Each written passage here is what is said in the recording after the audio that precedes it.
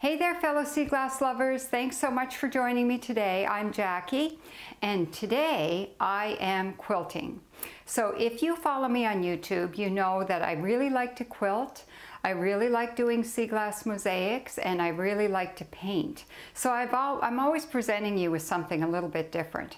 So today I am in the mood to quilt, because I always like to work with sea glass. So if I quilt, I embellish my quilts with sea glass. If I paint, I embellish my paintings with sea glass. And of course, sea glass mosaics are just all about the sea glass. So in this workshop, I'm going to show you all the steps that you need to complete this 4" by 6" quilted card that's embellished with sea glass. And I'm going to show you the pink one. I'll demo on the pink one, but I'll also show you the green variation and the purple variation. And this is so much fun. These cards, once you get going on them, it's quite addictive. You can write a note on the back of the card, and it's like having a greeting card and a gift all in one, because you get this little piece of art that reminds you of the beach. So I've been making a lot of these lately. Some are a bit bigger than 4" by 6", some are a little smaller, but I've made quite a few recently. So stay tuned to the end of the video, and I'll show you a slideshow of all the ones I've made recently, in the hopes that it offers some inspiration for you and some different ideas of what you can do with fabric and sea glass combined. Now, in the past, I did a workshop like this to show you how to make this sea glass card with a sea glass sailboat, and I'll post a link to that here in case you're interested. But I also put together a kit for that one that includes everything that you need to make the one card. And it also gives you all the instructions, the pattern, all the fabrics, the whole bit, except the thread. You can supply your own thread. And I decided I'm going to make a kit as well for this one. So either in pink or purple or green. So you can find those on my website if you're interested, JackieTrimperSeaglass.com. So this project, there are 10 steps to complete this card. So let's get started. We got a lot of work ahead of us.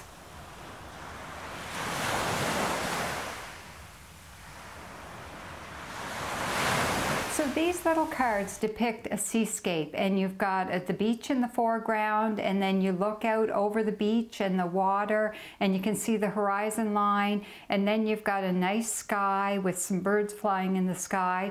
There's some seagrass and some beach treasures at the front, and an Inukshuk. And a lot of people don't know what an Inukshuk is, and what it is it's a pile of stones that the Inuit used to use whenever they were traveling as a way to show where they left a cache of food, or to show where they were along the way. And to me, the symbolism of the Inukshuk is really important, because it's a reminder that I was here. And I think we all need to be aware that when we pass through this life, we leave marks behind us that show we were there. And we really need to be conscious of what's the mark that we're leaving behind us. So I use the symbol of the Inukshuk a lot in my work. Whenever I do a sea glass piece, I always put an Inukshuk in it. Sometimes it's hidden off really small, sometimes it's really big and in the forefront of my piece. And in these little pieces, the Inukshuk is big and in the forefront, because it's all about the Inukshuk. So that's why I use that symbolism in this piece. So this project, just to let you know the techniques that we're going to be doing, it's raw edge strip piecing, raw edge applique. I'm doing some couching to put the yarn on. There's some embroidery and some beading, quilting of course, because we quilt the pieces on, and then attaching some treasures. So I really hope that all of these different techniques will give you the skills that you would need to make all sorts of cards like this, or all sorts of quilting projects. So the first step is to gather up all your materials.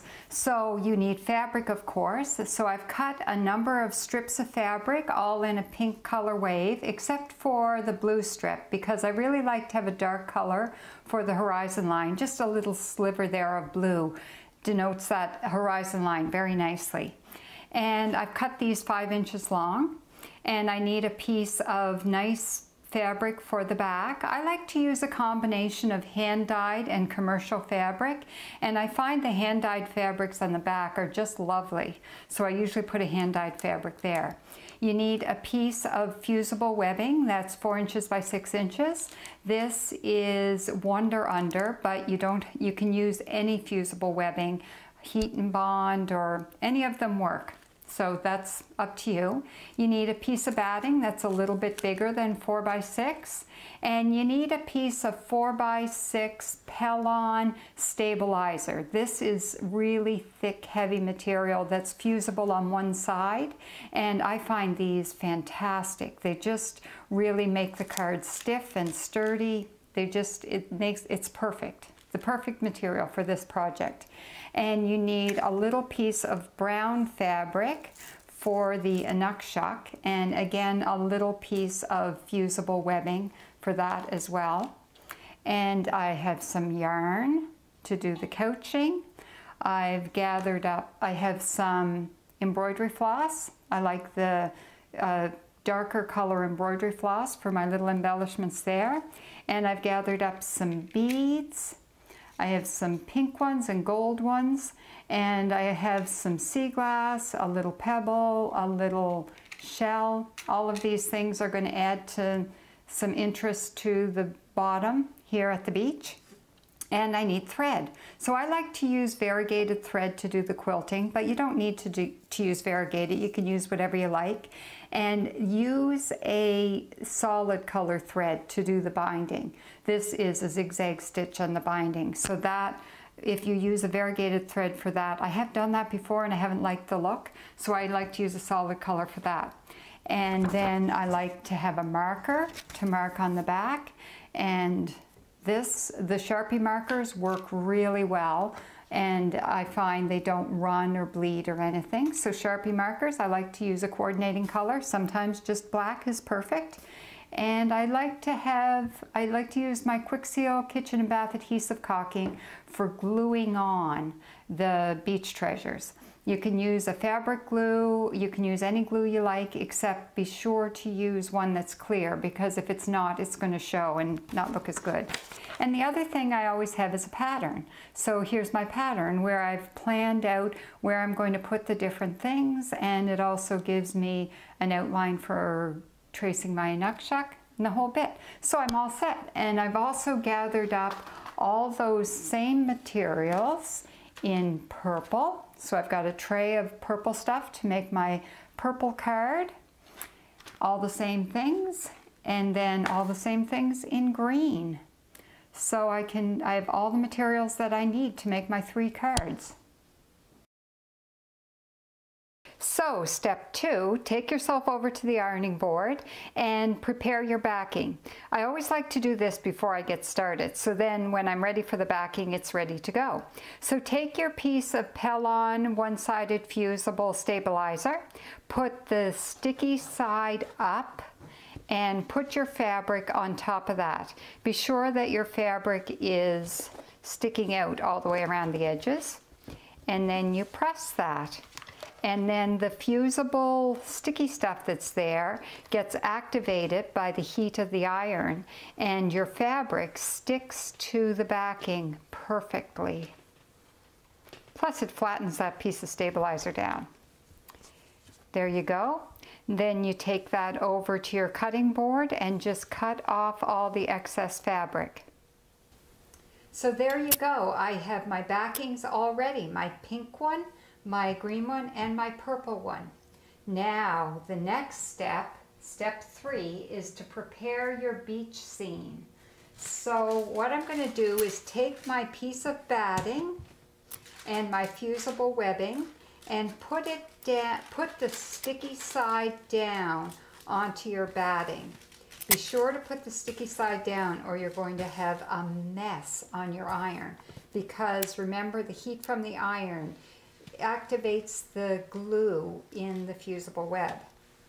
So I'm going to just press that on to my piece of batting, and I'm going to wait for a couple of minutes for that to set.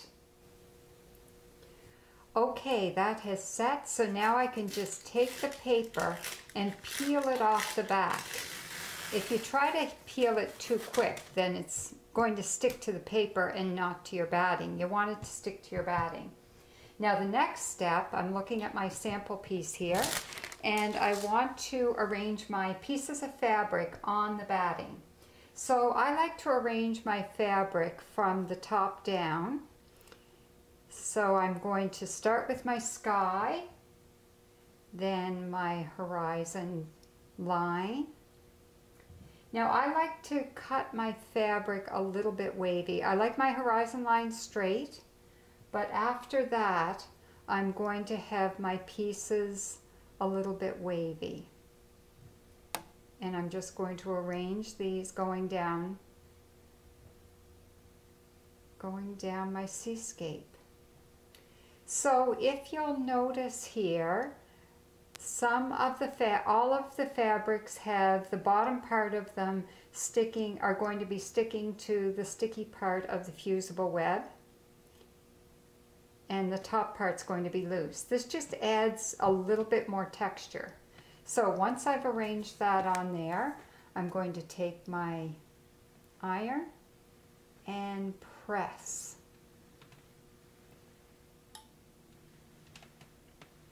And the heat from the iron is going to activate the other side of the fusible web, and then the bottom part of each strip of fabric is sticking. See, I can lift that up, it won't move, and it's going to hold it in place for the quilting. So now I have my green seascape done and my purple seascape done, and I can take myself off to the sewing machine so I can quilt all three backgrounds. So I've come over to my sewing machine. I put my free motion foot on, although if you prefer to do straight stitching instead of free motion stitching, then just leave your regular foot on. And I've put my pink variegated thread into the machine. Now what I'm planning to do is first I'm going to quilt the top of each strip to make sure it's in place, because although it's secured well to the batting on the bottom, the top part of each piece is loose, so I want to tack that down first.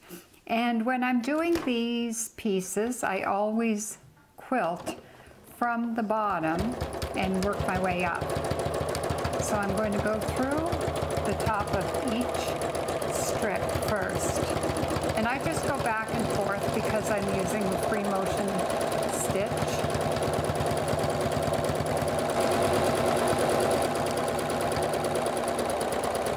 And now I'm just going to fill in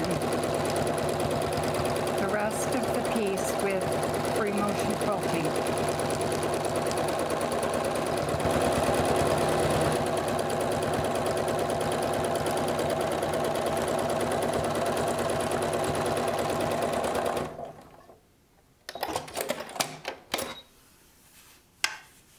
And there you go. And I'm not worried about the edges because all that's going to get trimmed off. And I didn't quilt the sky. I find with some of these hand-dyed fabrics, the sky fabrics can be so interesting. And sometimes I'll quilt them, sometimes I don't. But for these ones, I'm going to leave the skies unquilted. So before you trim this to 4x6, be sure to give it a quick press with the iron. So I've done that, and I've just come over to my cutting board and got a measure, and I'll trim this 4 inches by 6 inches. One of the things that I do try to be aware of when I'm doing a trim like this is to make sure that my horizon line is straight. So if it's not straight, you have a little bit of leeway in your cutting to cut it so that it does come out straight. So there you go, my seascape background is all done. And I have my green one all finished and my purple one all finished. Now on to the next step. So step 5 is to create the Inukshuk. So I have my pattern, I have my little piece of brown fabric, my little piece of fusible webbing. It's a tiny little piece, and I got a pencil here. So what I want to do is trace the Inukshuk on the paper side of the fusible webbing. And this is where having a pattern is kind of important. So that way you get the figure that you're trying to create. This is raw edge applique using fusible webbing, and you get the shape exactly as you want it. This isn't a very complicated shape, but for getting really intricate shapes, this works really well. Now I put the sticky side of the fusible webbing against the fabric, and I'm going to go over and press that really quick with the iron. So now my fusible webbing is stuck to my fabric, and I can just go and using really sharp little scissors, I can cut out the shapes exactly as I want them. And I can arrange that on top of my background.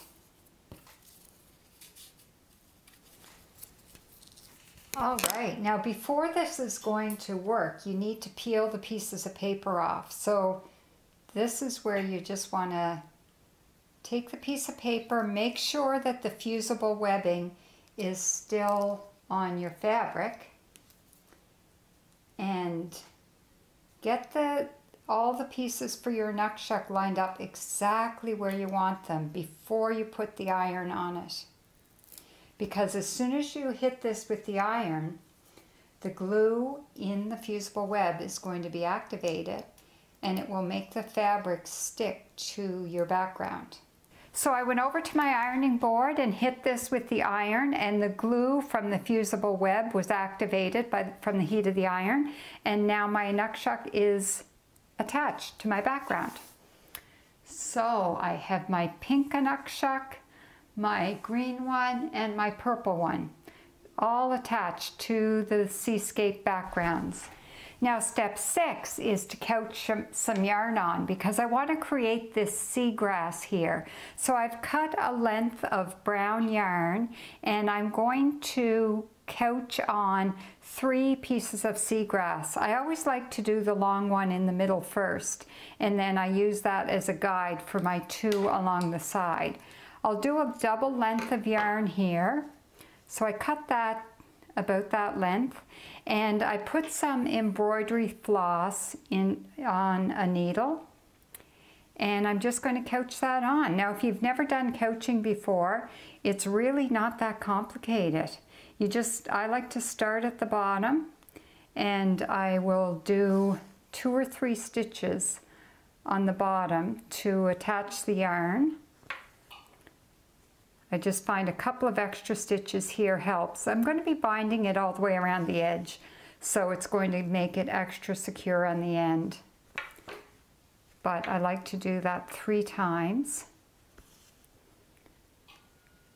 And then I like to twist the 2 pieces of yarn together a bit as I go. And I just go up about every, I'd say less than ½ an inch, and do a stitch. I don't want the stitches to be too close together, or this yarn is going to be too flat. I kind of like it to have a little bit of dimension. Adds a little bit of interest to your card. And I'm going to do that all the way up. So then when you get to the top, do 2 or 3 stitches again, just to hold that top in place nice and secure. Because each stitch on the way up, I just did 1 stitch, but I want 2 or 3 at the top to secure it in place. And then tie it off at the back, and your 1 strand of seagrass is in place. There you go. Then tie it off. Now I'm going to do the exact same thing and add 2 more strands of seagrass on either side of my long one. So step 7 is to just add a few more details using your embroidery floss. So you see these birds in the sky? So easy. It's just 2 stitches. So you go 1 stitch, for one wing, and then another stitch. Then you do another bird,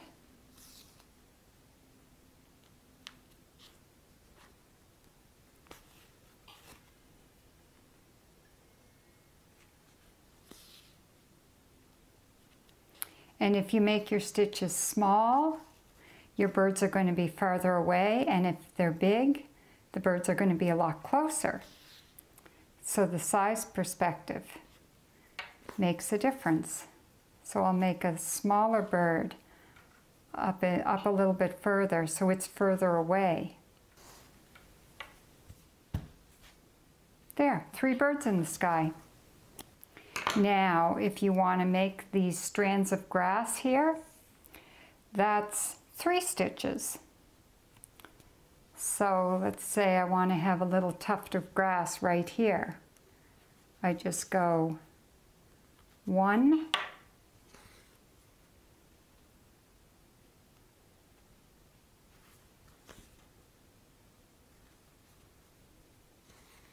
2,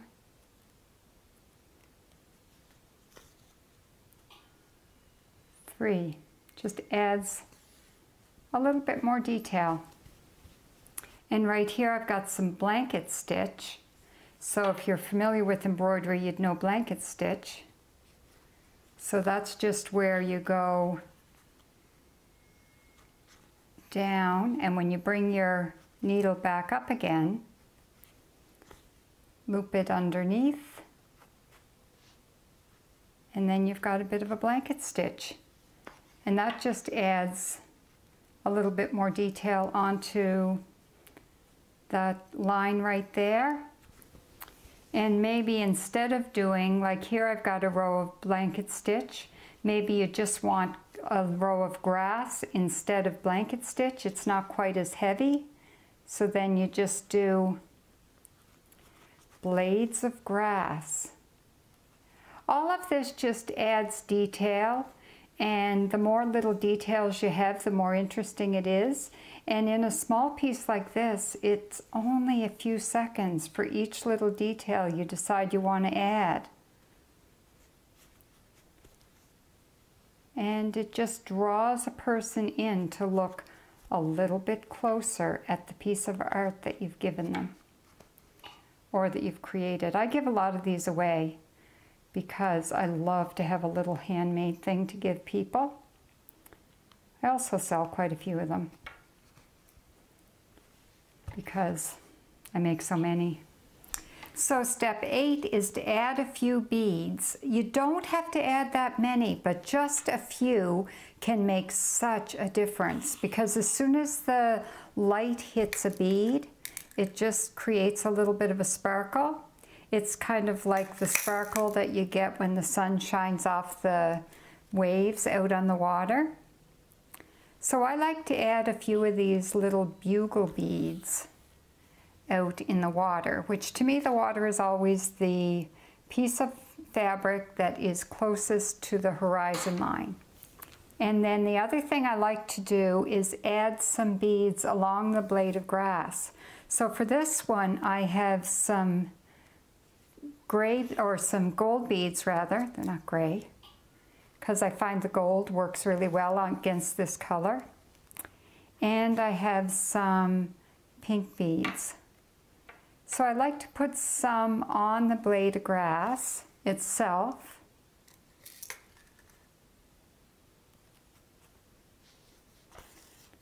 Whoops.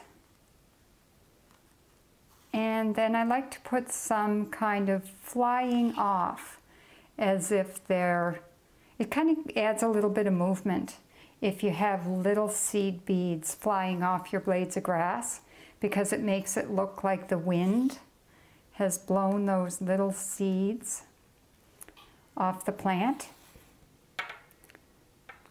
So I'll add a few of those around as well. This takes only a few minutes, not a whole lot of effort, but oh my, it makes such a difference. It's well worth the time to sew on a few beads, especially on a piece this small. Again, doesn't take very long. So the more little details that you add, the more texture it adds to your background and the more points of interest there is to draw a person in to look just a little bit closer. So I think that's all I'm going to do for this one.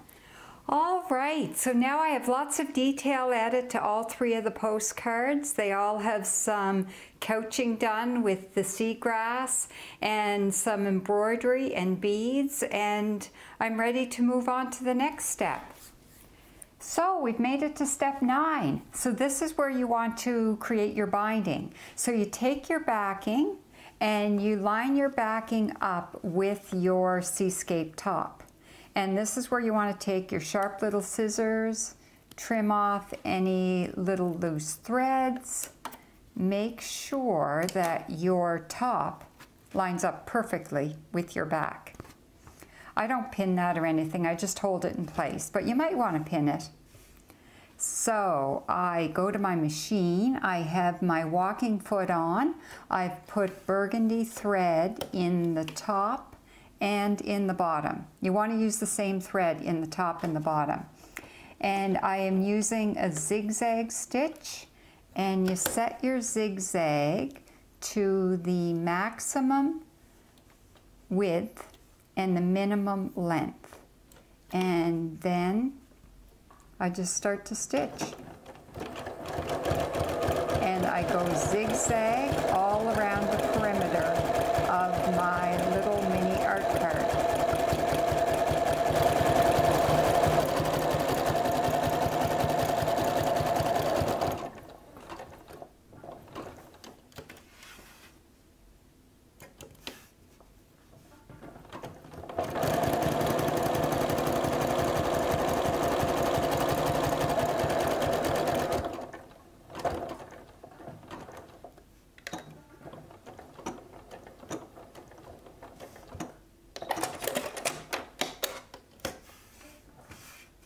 So there you go, you just trim off your threads, and this binding has created a nice little frame for your piece of art.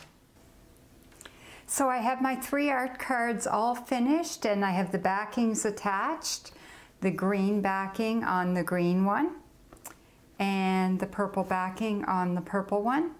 Now the last step is to attach your beach treasures. So I like to use this Quick Seal Kitchen and Bath Adhesive caulk. You can use fabric glue. Be sure whatever you use is clear. Just be aware that if you use glue, it's probably not going to stick over time because glue tends to dry up and fall off. So on each of these cards, I'm going to put a shell. I really like these round shells that have a hole in the middle. These are a little bit messy to put on. I find I usually get a little bit of a mess of silicone that I have to clean off, but that's okay. It's worth the effort. And then I'm going to put a little pebble on each one. I love these white pebbles. I find so many of these at the beach, and I just can't resist them. I usually have to pick them up. And each little card is going to get a green piece of sea glass, a white piece of sea glass, and a brown piece of sea glass.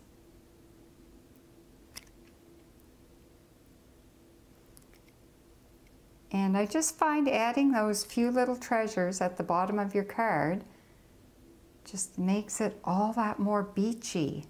Now that's going to take a little bit to set. But once it's set, it's ready to be gifted or used. And you can take your Sharpie marker. I like the Sharpie markers, but you can use fabric markers. And you can write on the back. I always like to sign my name. You should always sign your artwork. And then I'll write a note to somebody and gift it to them. And they're just sweet. So thanks so much for joining me for this video. I hope you found it interesting, and I hope it really encourages you to try your hand at sea glass art and quilt art combined. And if you have any questions or comments, be sure to post them in the comment section down below. And stay tuned for my slideshow, where I'll show you a whole bunch of these cards that I've made, just to give you some more ideas and inspiration. And if you're interested in checking out my kits or my pattern for this particular workshop, you can go to my website, JackieTrimperSeaGlass.com. And until next time, I hope you make it out to the beach, and happy sea glass hunting.